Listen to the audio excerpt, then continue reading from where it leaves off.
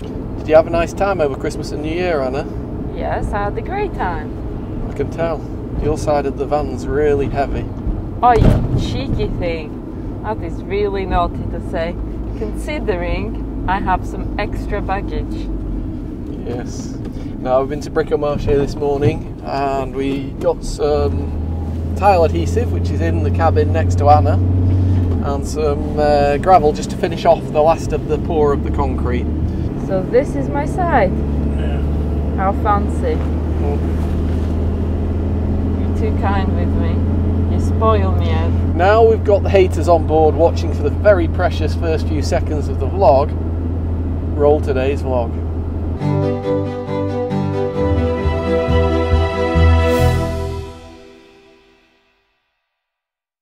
Welcome back to another vlog, everyone. We are off to the shops quickly just to have a little look at some uplights, and then we're going to get on with finishing off the layout for the lights and pouring the concrete. We'll eventually get on to the layout of the actual sets as well, so yeah, should be an interesting vlog.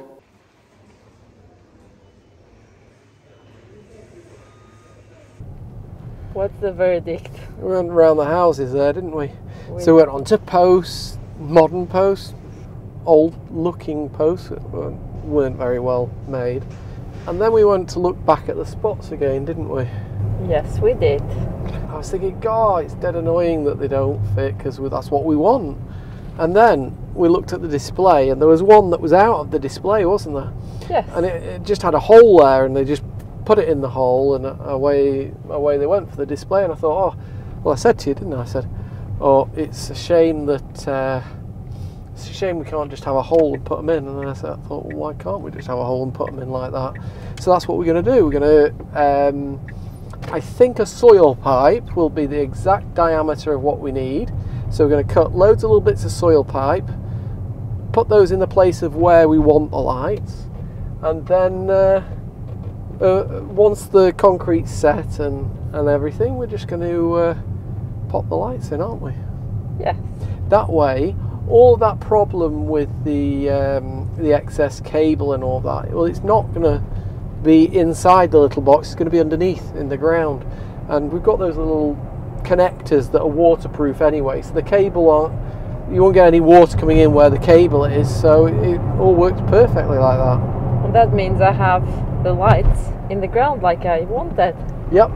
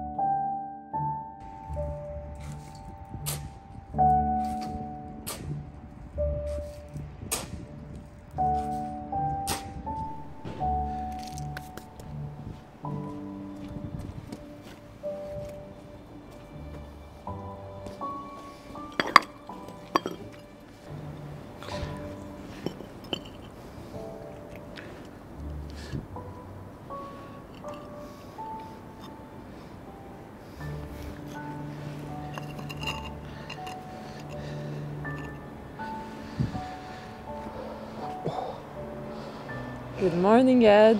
Morning, Anna. We're just waiting for the rain to dry up a bit. It rained quite heavily this morning, didn't it? Yes, it did.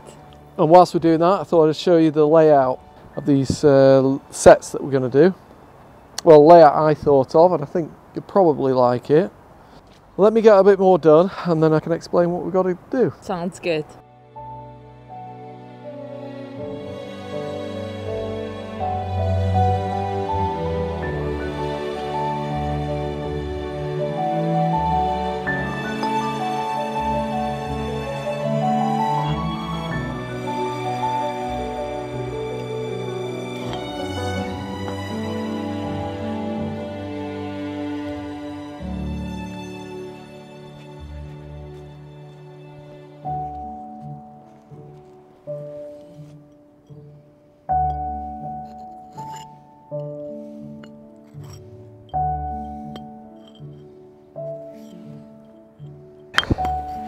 So, I'm not going to do the whole lot, but you can see we're going to put little stones around the outside first, yeah? That's going to give us a nice shape. And then my idea was, let me get a set square.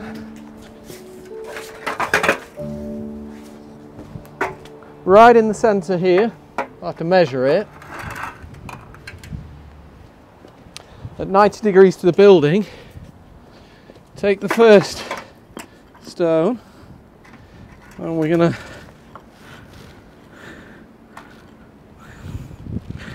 put them on the diagonal. What do you think about that, Anna? It's going to look really nice if you did that way. Yeah, I like that. Okay, so don't worry about the puddle that's there, because that's going to go when we'll level it up a little bit with the tile adhesive. Unfortunately, we had to have a little bit of a slope from that path to the front of the building, but it's only a little area of concrete, yeah? Yes. So there's not a lot of water going to come through there.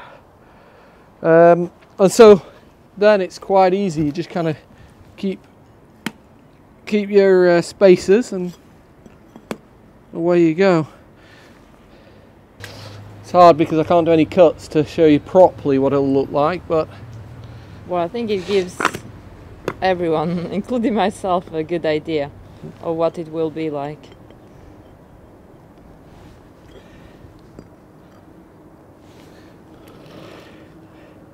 it will be a few extra cuts, but I think it'll be worth it.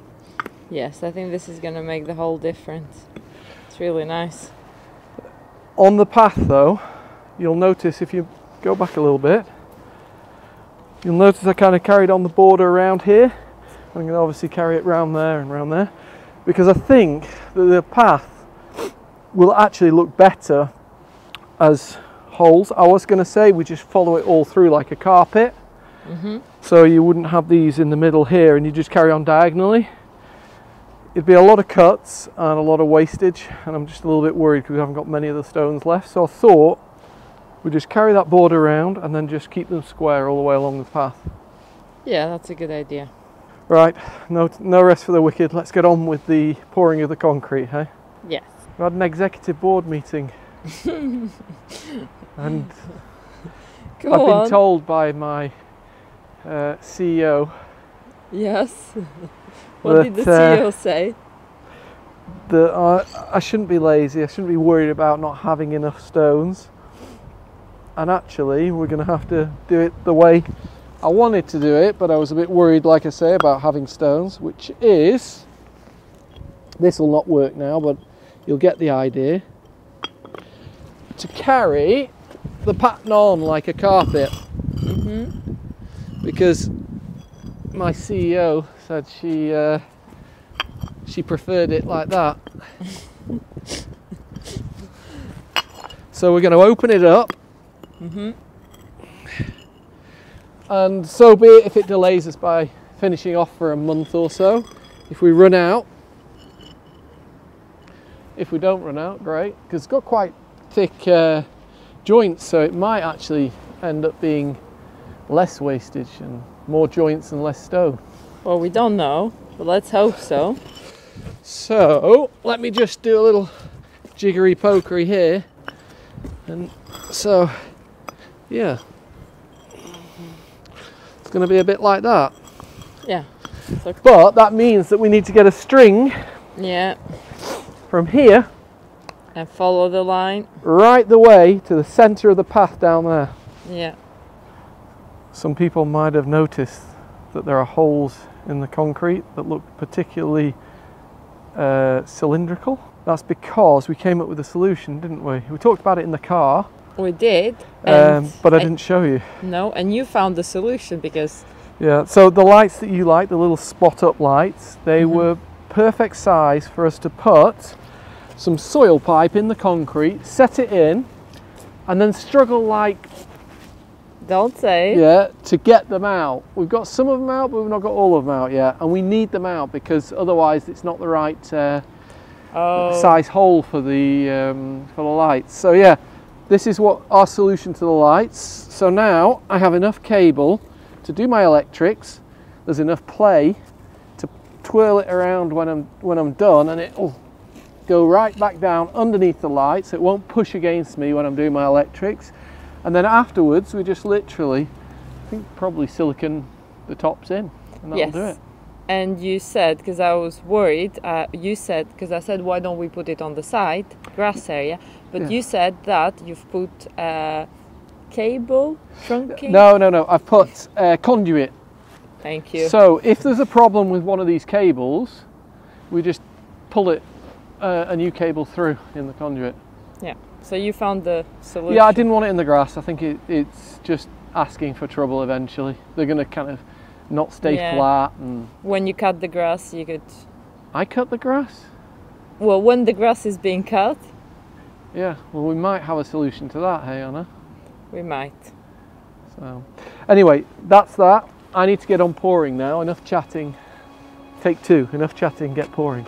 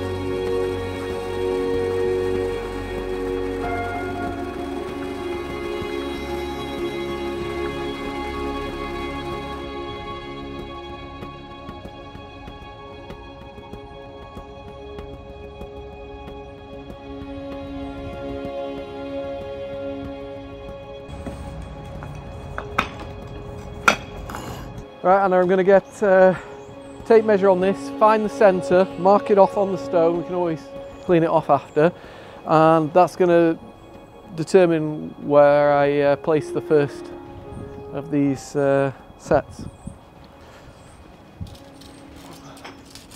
97.5, no, 198.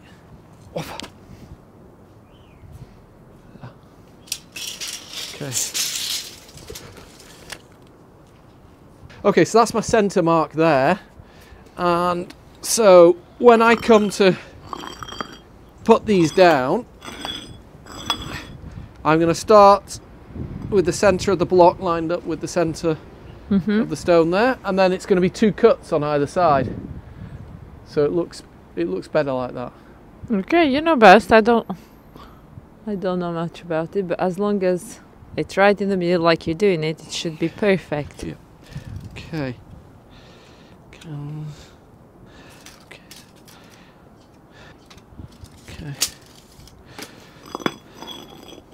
Okay. I'm going to have it slightly offset from the stone. I think this is the furthest point out, so we might be able to set it pretty much under there. That looks good there. It'll fit out everywhere else, that's not a problem. It fits further in there, but we can't fit it further in because it'll look odd, so it has to be in a straight line, which is why I've got the the kind of level. So that's my centre line there. Right, let's get some coal and get going.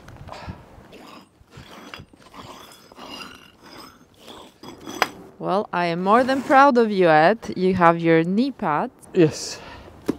Oh, taking care of those knees. Yes.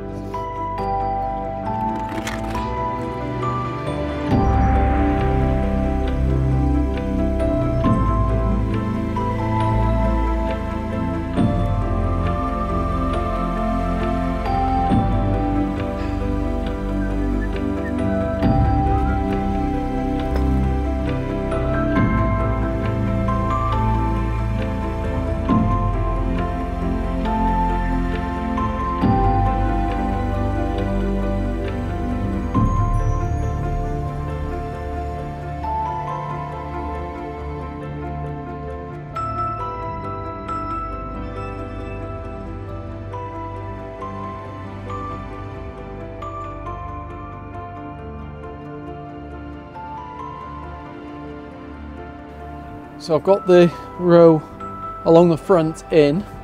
They're all level with each other, maybe not with the front, but with each other they're level, because the stones along the front are a little bit wavy, different heights and things like that. And now I've got to get these stones along the edge, but I've got to get them looking right. Now we have a overhang here of 3 centimetres because I didn't want to cut the stone. I thought it looked better uncut. And so each of these I want to finish on this corner at 3 centimetres overhang. So that way it should follow the arc that we've made with wood. So it should, in essence, be good. Well, let's hope so, but it's looking good so far. Yeah, I mean, these seem like pretty... What I've got to do is try and get this practically the same spot every time, so that the width, you know, is the same everywhere. So I've forgotten something, Anna. What is it? I've had my lunch and I've forgotten my knee pads. Oh.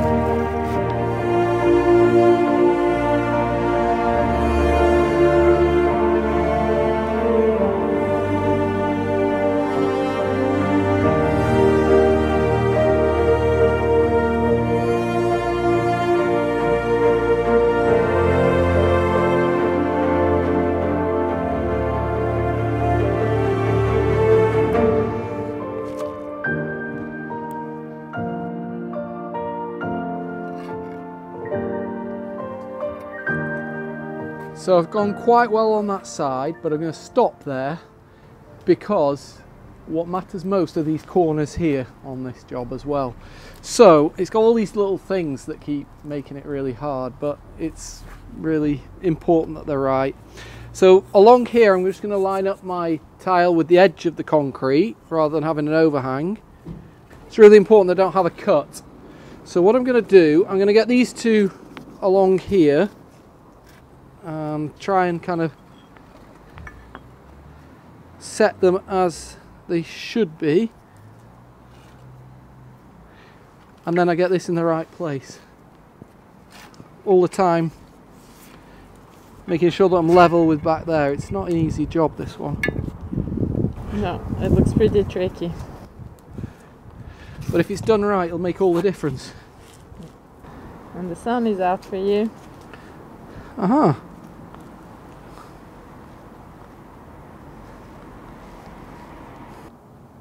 I'm kind of happy with that.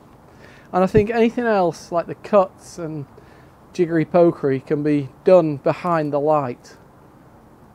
So basically all I've got to do now is connect that angle with that angle, which isn't particularly easy, but we'll give it a go.